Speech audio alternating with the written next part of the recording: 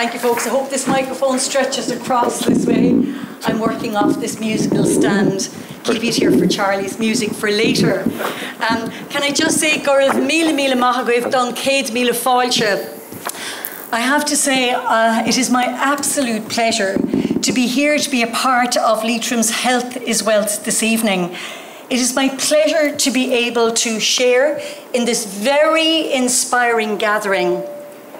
And this gathering, I think, is very courageous because it is taking on a topic that's very much in the shadows, and it is that of mental health. And this is, thank you, is being discussed in such a wonderful, open, honest and brave fashion, and also proclaiming mental health with such love and compassion. And that is inspiring, and that leads to great healing. And I thank Hubert for allowing me to also include in your evening just a little bit of chat about my own life's work, about the consequences of the fallout from the world's worst nuclear disaster at Chernobyl, which actually happened 33 years ago on April 26th. Now that was just, you know, you could say a mere 33 years ago, but in the lifetime of radioactivity, 33 years is just a millisecond. Because of the nature of radioactivity, it goes on for infinity, for the rest of time. It crosses generations, it crosses boundaries. In fact, it knows no boundaries. And in these 33 years, we're now looking at something that has been relegated by the world, you could really say, to history. And in a sense, there is a parallel with mental health. Many people would like to see Chernobyl and its aftermath disappear, relegated to the history books, and I suppose brushed under the carpet. A sense of like out of sight and out of mind. And sadly, that is very much the same, you know, at a national level in relation to mental health. It's a case of, well, if you can't see it, well, maybe it just doesn't even exist. And the work of our organisation is to continue all these decades later to try and alleviate the impact of the tragedy across those generations. We're now looking at the grandchildren of Chernobyl, the innocent, fragile and vulnerable children and their families, not to mention the impact on the water, on nature, their food chain, because people are sleeping, eating and breathing in the world's most radioactive environment. But hope springs eternal. Life renewing, life affirming hope. We all need to have in our own deepest hearts and in the depths of our souls that belief, that passion, that eternal hope, that firm belief, that conviction that we can do so much to continue, despite the many odds and the obstacles thrown our way, to reach out for hope, to pick up again and again that shining banner of hope. And this wonderful gathering is in itself actually a great gathering of hope. And for anyone who feels right now, or who has felt at some time, some darkness, some despair in their lives, well, we say to one another, you are not alone in your pain or anguish. I can help you. You can be of help because we are together. You are not forgotten and you are not abandoned because we are fellow travellers, fellow human beings, brothers, sisters, and part of that same beautiful global family. And I remember clearly 33 years ago when we brought our first container of aid from the people of Ireland directly into the heart of the Chernobyl zone. And a Russian Orthodox priest spoke for this small community of people to welcome us. And he finished by saying, thank you. Not only are you offering to save the lives of our children, but most of all, you're offering us hope to live. And we were so touched by those words that we adopted that as our motto, offering hope to live. And you know something? That priest was right. And while the medicines and the nappies and the toiletries and everything that we brought and was so needed by that community, he also realised that the gift really was in our physical presence, that we were offering and giving hope to the people so that they could continue to draw on that in their inner quality of life and self-worth, to continue to hang on to, even in the midst of their suffering and darkness. And that darkness, to know that light would come through and win out, and that brightness would return. And we offer hope tonight to each other. Be it to the person beside you with that warm, friendly smile, or a reassuring grip of a firm handshake, maybe a gentle hug or an embrace, or some kind words. These go a long way in offering hope to one another. And I remind us of the lovely Confucius saying when he says that it is better to light a candle than to curse the darkness. And yet I know that so many of us, even now, find even that such a challenge.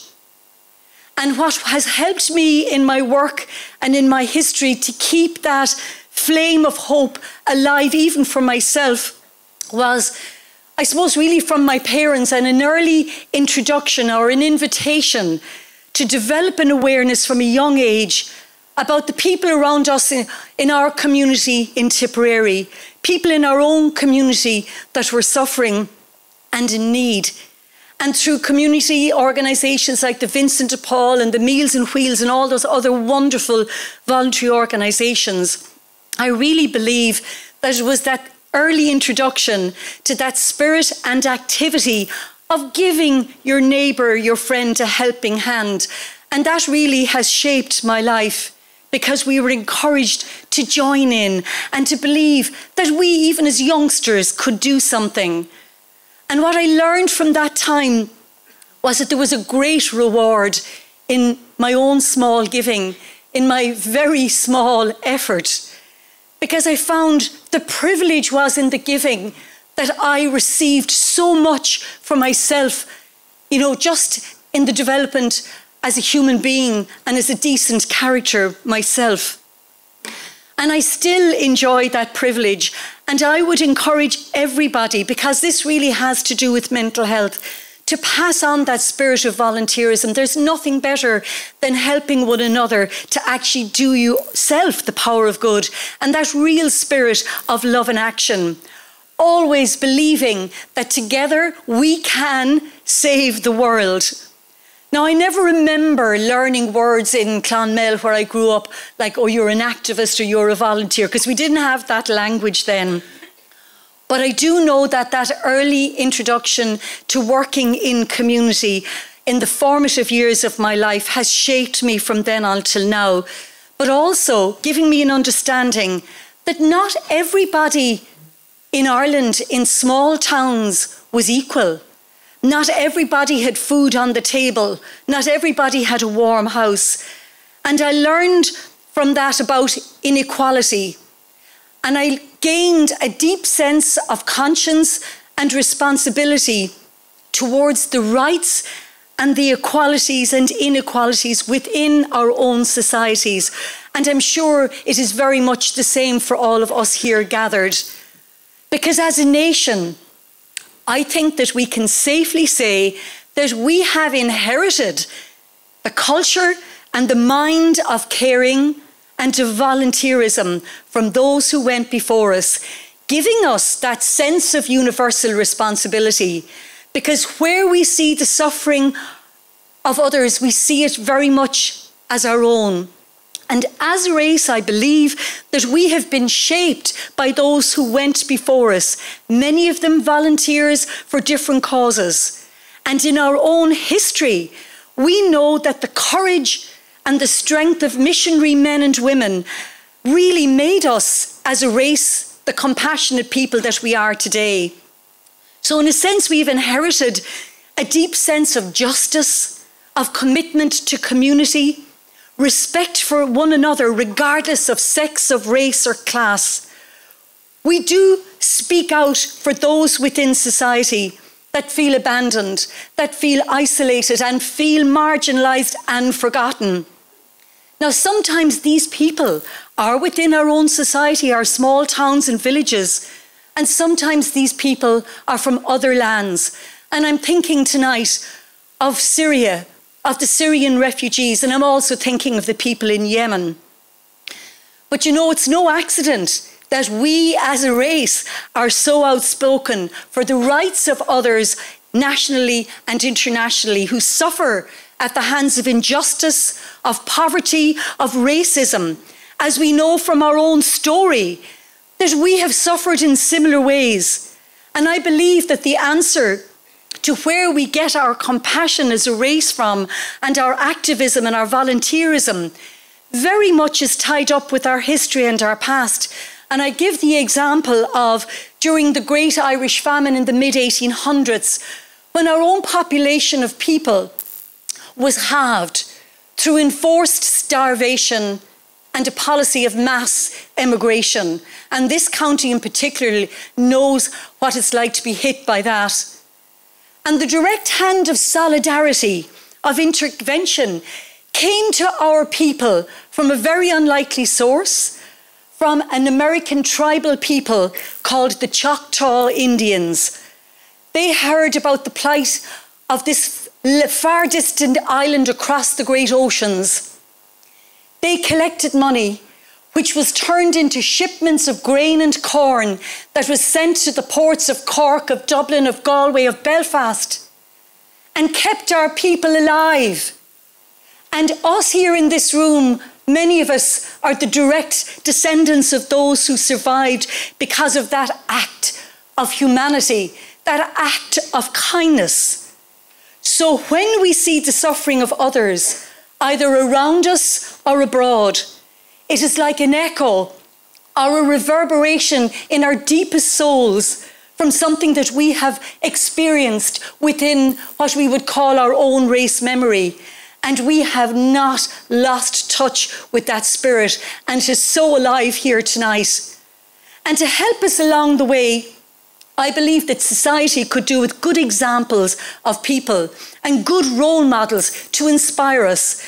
And some of those could be, for example, your parents, your neighbours, your friends, your lecturers, your teachers, somebody like Vicky Phelan, or it could be personalities like Bono or Bob Geldof. And some of my role models that I would try and learn from would be people like Gandhi, Martin Luther King, the suffragettes, the abolitionists, the civil rights movement, the anti-apartheid movement, and Nelson Mandela, and so many more. And these people and campaigns help us to realise that one can make a contribution to the welfare of the other, to the welfare of the community, of the nation, to the world, and therefore to the globe. And to build on this view of seeing the world and how we contribute to making it more just and more hopeful, we need very personally to build our own reserves of hope. And I remind you again of that beautiful, wonderful virtue of hope and the proverb that hope springs eternal, because you cannot kill the spirit of hope. And I really believe that hope is the most enabling gift that we can give to one another, to be used in tough times, to be saved and used like a light in the darkness, as if to say to one another, don't give up, you are not alone.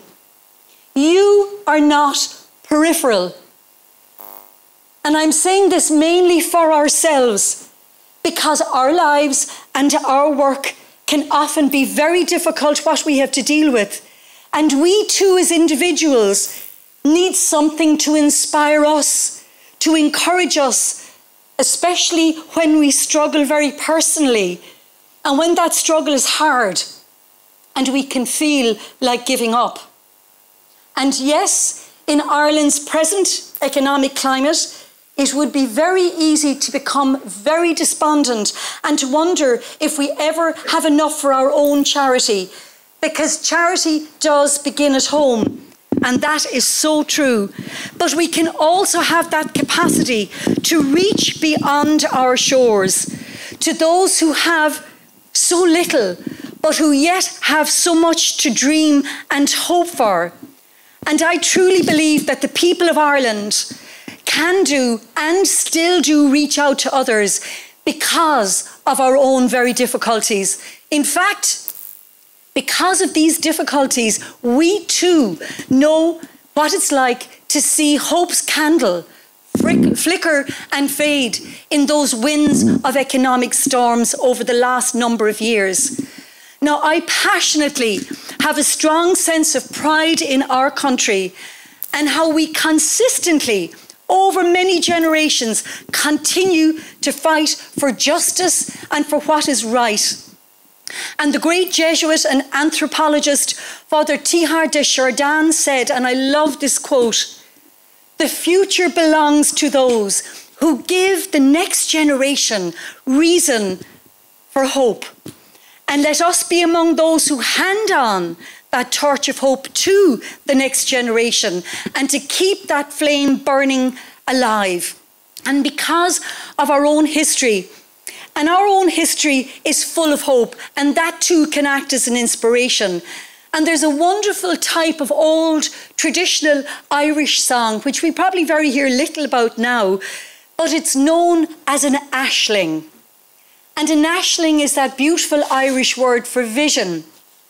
And in times gone by, this vision or ashling song was there to keep the spirit of freedom and of hope alive in the hearts of our ancestors in the very dark days of injustice, in the darkness of 800 years of oppression, and then in the years in particular of the Great Irish Famine and the years of mass immigration. Ladies and gentlemen, all of us here, and your children and your children's children,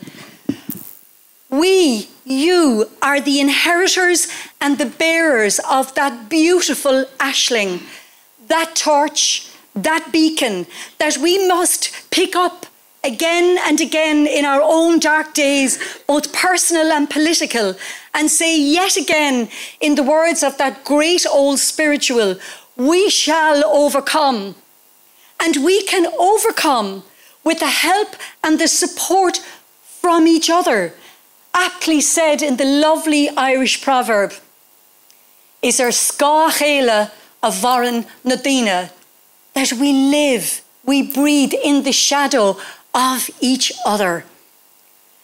And by supporting one another and helping one another, we can see anew, we can hear anew, we can listen anew, we can love anew.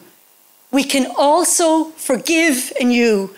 We can rejoice anew, and we can hope anew. Always remembering that that valve of hope in the heart and soul of all of us, that needs to be regularly checked and maintained, regularly serviced and refreshed, renewed and reactivated, regularly relit and rekindled.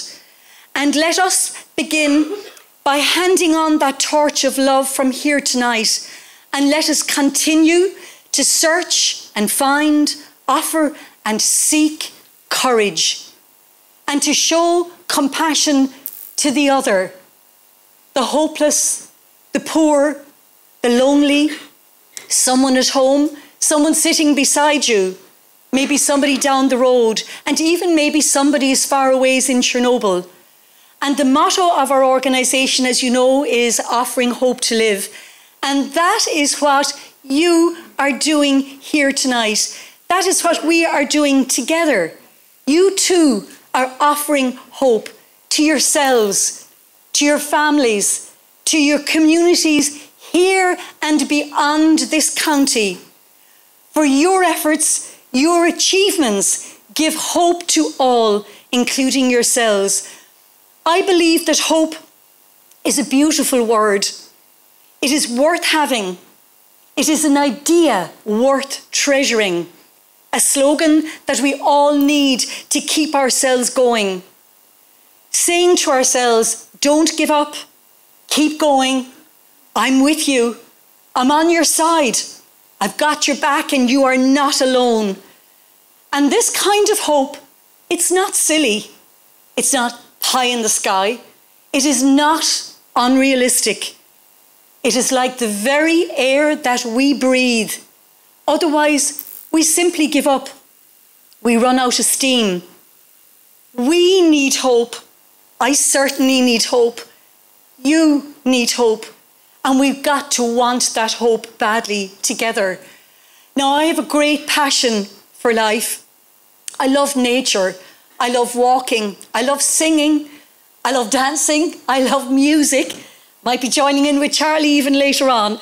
But, you know, I have had a very imbalanced life for, I suppose, about 45 or even maybe more years, where I lived just to work. And I lost a lot because of that.